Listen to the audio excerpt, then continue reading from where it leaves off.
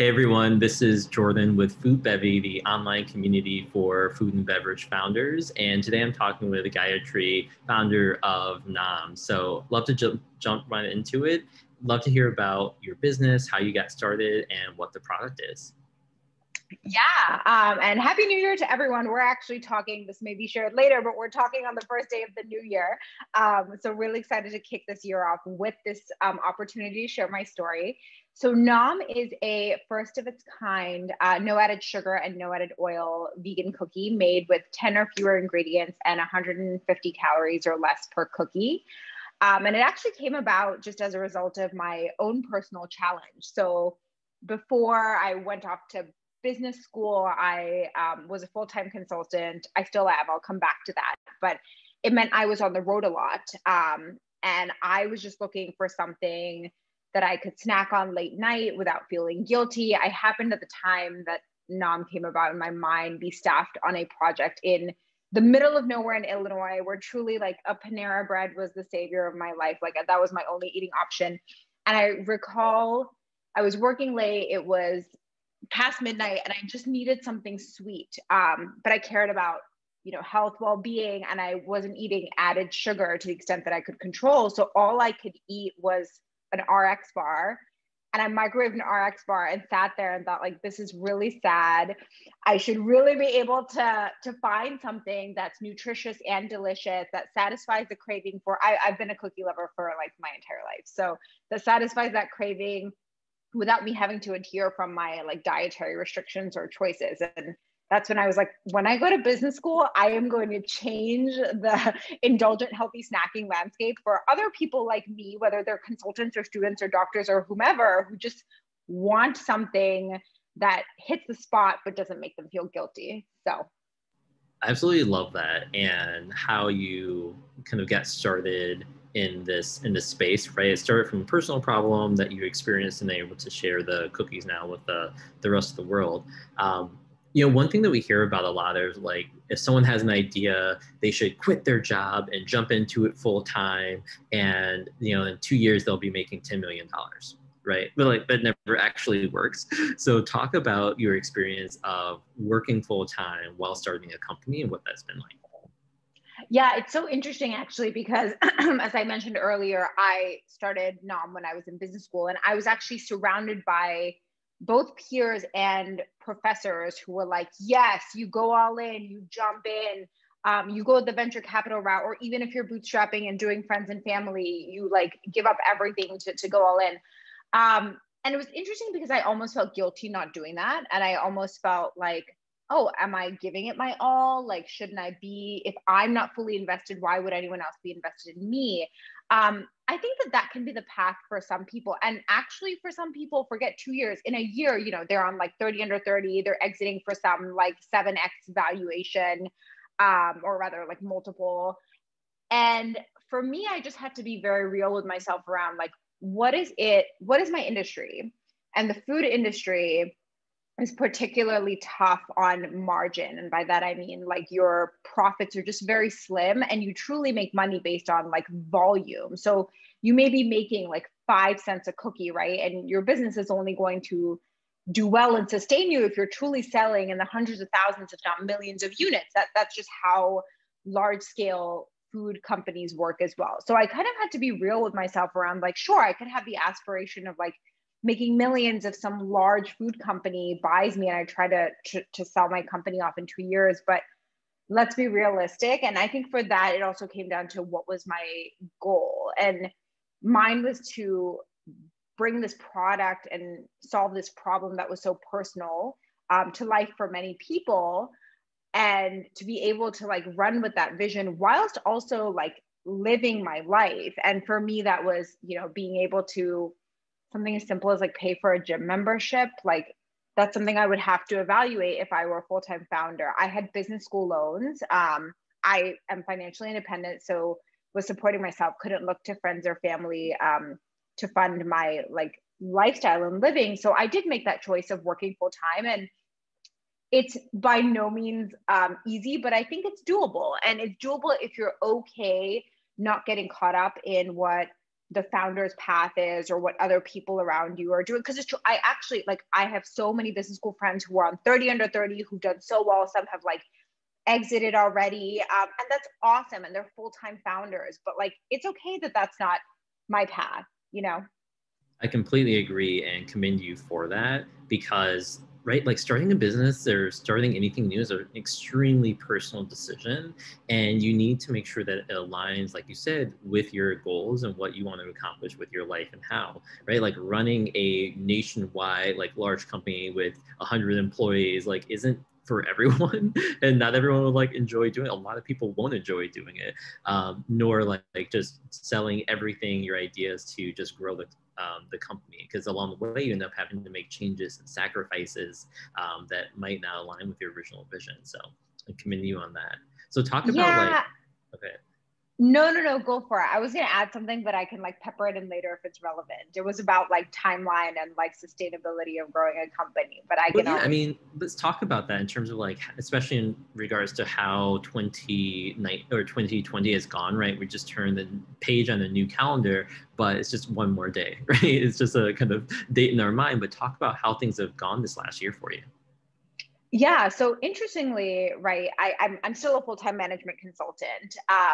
And a big part of that, like I mentioned, was like because I have loans to pay off, and it allows me to like be able to afford my lifestyle, but also invest in my company, which is 100% bootstrapped to date.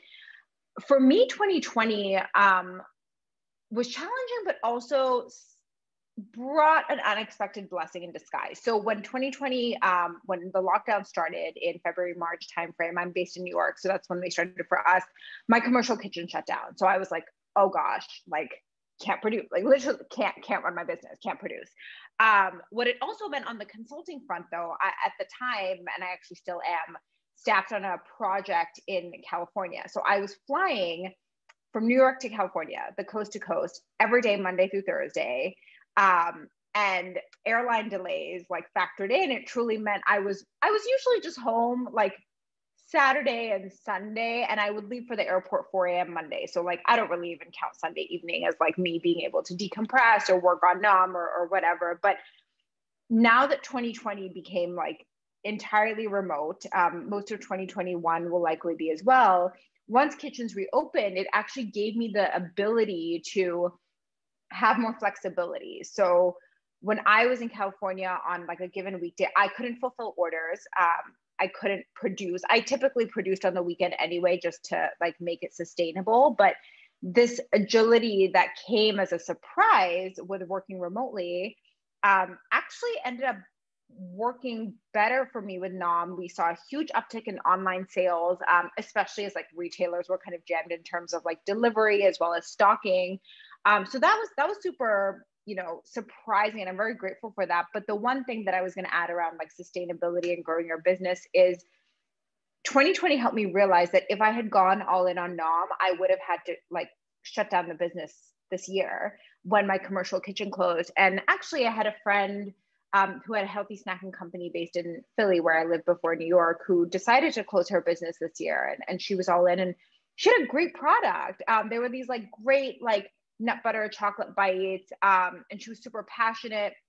She largely, though, sold to like college and university sports teams, which were no longer on the road. Like sports weren't happening. And so it was a tough call. And I think it made me realize like, founders should also evaluate their risk appetite beyond founders. 2020 has taught us that like things just happen. And sure, we can't control it, but how can you position yourself in a way that you're like creating the safety net? I think the piece you said earlier too, of like, some people do want to grow their business to 100 people, and some people just don't. I think that I try to dissuade founders or people in general from being that black and white. Like your business could still grow to 100 people. It just might take 10 or 15 years versus 2. I think we're living in this like world that is so obsessed with like doing things quickly, like scaling quickly, losing weight quickly, like making friends quickly, like everything like really quickly, right? And there's nothing wrong with just taking a less steep path. If anything, I think it like allows you to be more balanced in your life. And sure, you'll get there more slowly, but you would have like enjoyed hopefully your path to getting there versus like giving up everything, not being able to afford rent, not being able to afford food, and like trying to scale your company and then in 6 months being like forced to give up on your dream, you know? That just my point of view though. Yeah. That's just my point of No, view. I completely agree. And I think you're right. And I see now a lot more founders who have had their companies for literally like 15, 20 years. Like one that comes up is Manitoba Harvest.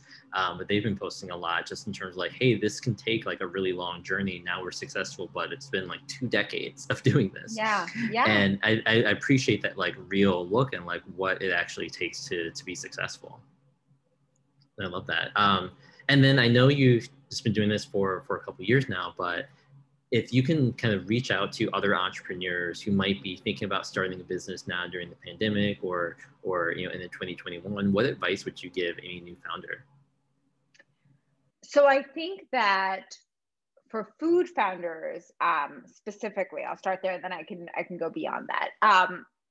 I would say a lot of people are afraid to jump into like the food product landscape, just given it's like typically very high touch, right? And since people aren't going out, restaurants are closed, or retailers are like not trying to stock new products, people are hesitant. But what has also surprised me is like truly the power of digital. So even forget like the broader world, even I 4 years ago would have said, I will never buy my groceries online. I want to be able to like touch the potato and like look at the kale. I order everything for all of 2020. I have ordered groceries online and I am very satisfied. Other than the times they sometimes send me like steel cut oats instead of rolled, or the other way around, like the little things, like that's fine. I'll take it. It's fine. I'm going to eat it either way. But I think that I would say like, don't let the barriers or the lack of like physical in-person connection or ability to experience your product get in your way. Like work towards creating I like to call it like a minimum lovable product, and like get it out there, right? You can still test, you can send friends and family samples. Sure, you can't be at like a farmer's market, but you can reach out to distribution boxes that like throw in samples here and there. So like use the power of digital. And I think to like other founders in general, one thing that's been really inspiring to see out of 2020 is like how a pandemic has sparked new startup ideas. So actually a friend of mine from school started an app for new dog owners. It's like dog ownership, dog parenting 101, because so many people got puppies during the pandemic. I myself am like holding off. Every day I see a puppy and I'm like, oh my God, I want, but I'm pausing because I'm like, what if I have to travel again? Like the poor thing's gonna be by itself. But like use Strife to spark creativity. Honestly, it's what I did. I think Nomm came about as a result of this own challenge, which actually additional context I didn't share is I had like such a challenged relationship with food and sugar for so long leading up to that, don't use this time where you're like stuck inside to truly think about, like dig deep about like, what is it you're trying to solve? And don't be afraid to push to do something, even if the world is shut down right now. Like it's going to open at some point, right? And you might as well run out the gates like with this incredible idea that you've been kind of like mulling over and building during this downtime. That's awesome. Minimal lovable product. I absolutely love that. I didn't coin that. It's like from some textbook. Like I'm putting it out there. I'm like, someone coined that It's term. okay, but put out the love in the world. I like that. Yeah. Well, that's awesome. Gayatri with Nomm, thank you so much for being on today. It's so great talking with you, and have a great new year. Thank you. You as well. Thank you for having me.